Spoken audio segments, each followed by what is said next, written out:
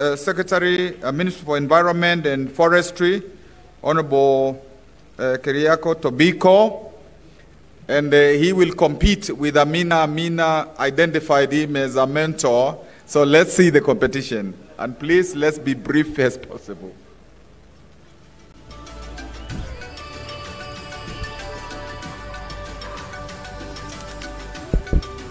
Thank you so very much, Your Excellency, the Governor. The Right Honorable the Prime Minister, my colleague, ministers, and led by CS Fred Matiang'i, Excellencies the Governors, Excellencies the Ambassadors and High Commissioners, and other members of the Diplomatic Corps, members of Parliament, Senate, and National Assembly, governors again, and my colleagues. I have PSS. Where is my PS? PS 𝙏𝙏𝙀𝙗𝙀. I have taken a lot of credit, but without him, I would not have succeeded. So I think it is important to recognize his efforts. Your Excellency, please clap for him. Your Excellency, I shall be absolutely short, and because a lot has been said. Climate change is real. You don't need to be a scientist, although science, in this case, actually is unanimous. All what you need to do is to have your eyes. What is happening here with us? As we speak now, 2 million plus of Kenyans are suffering the devastation of drought. The same with Madagascar, Somalia, and other parts of Africa. In other parts of the world, we have hurricanes, cyclones. We even have a new phenomenon in Canada called the atmospheric rivers. Now we have rivers on the sky, so in the skies.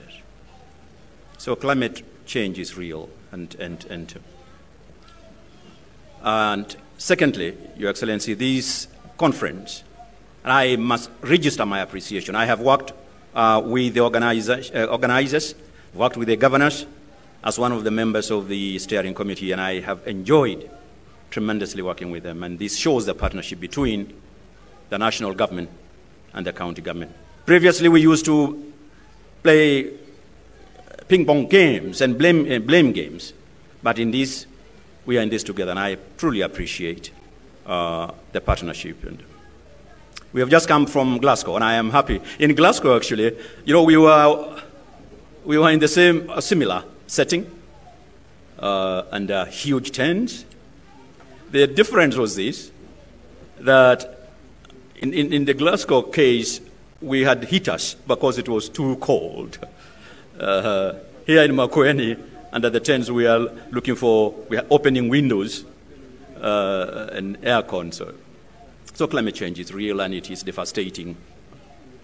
We don't want to play games and blame those who are most responsible, although we know that 20 countries globally contribute more than 80% of the greenhouse gases, and they control the 80% of global GDP, but that's not really the point.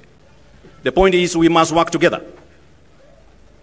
We appreciate the resources that we have received and continue to receive from our partners. It is not enough, and it can never be enough. And Kenya, using our president, who led our delegation in Glasgow, showcased the leadership Kenya has achieved here in Kenya, in Africa, and in the whole world, using our own internal resources, but also with the support of our partners. Climate change does not discriminate.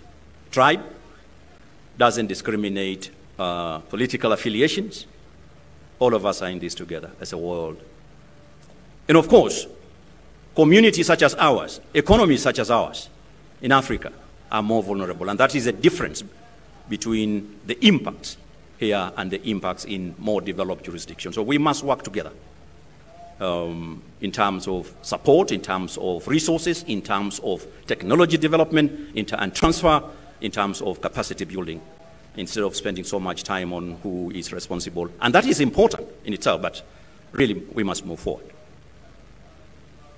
The last point, and I would urge that at some point during the program, if my ministry, the PS, and those who are present can be given an opportunity during the breakout groups to speak about the 2 billion tree fund that His Excellency announced in Glasgow. which is an initiative between my ministry, Treasury, and the UNDP and the UN fraternity, because it is a significant facility, a mechanism to us mobilizing resources. So, but not here, maybe in outward. And also speak to you about the program we have establishing seed centers in the regions and sub-regions, and working with the county governments also to establish county model tree nurseries and going big on bamboo. And finally, we are in the electioneering period. The next couple of months, we'll go into elections.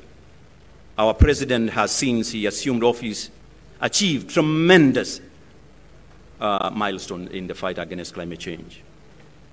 What I have been waiting to hear, and although I know, of course, the campaigns have not yet started in earnest, well, of course, but I think it is important that we mainstream climate change and environment in our political discourse. And I know some of you, maybe many of you here, are aspirants in the next elections. We have had a lot of theories and principles being espoused by some. I am yet to hear anything at all on what is it that you propose, and here the Right Honorable Prime Minister and your party, and so to others. Where is your manifesto?